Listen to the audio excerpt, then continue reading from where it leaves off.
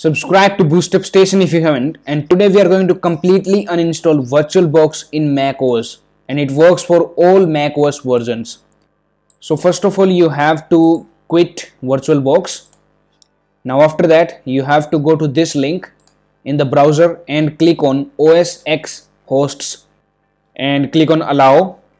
Now it will download the latest version of VirtualBox in your macOS, which contains the uninstallation file.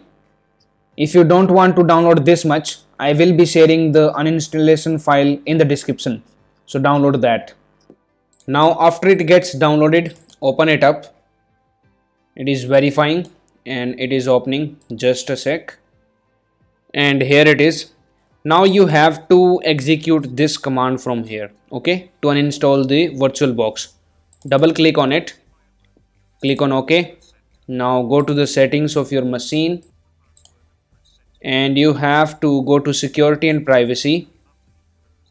Go to the general tab and click on open anyway and click on open.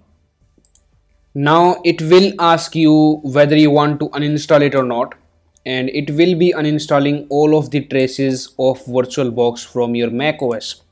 So here you have to type yes and press enter. Now it will be showing you this prompt here that whether you want to uninstall Fuse for macOS core package or not. So before doing this, you have to copy this command from here, vboximg-mount. Copy it.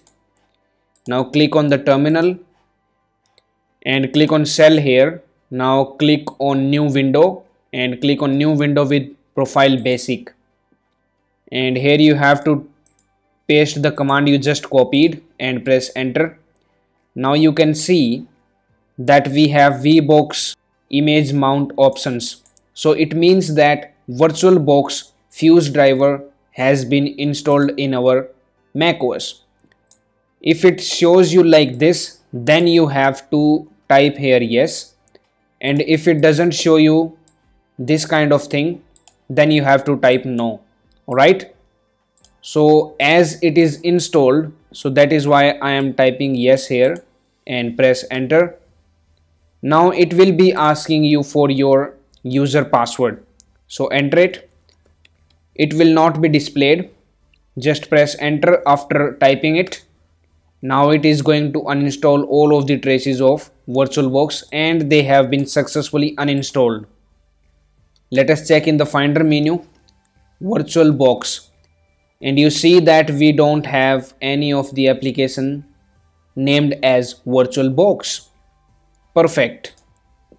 Now after uninstalling VirtualBox, close this from here and go to the desktop. Right click on this VirtualBox image here and click on eject VirtualBox.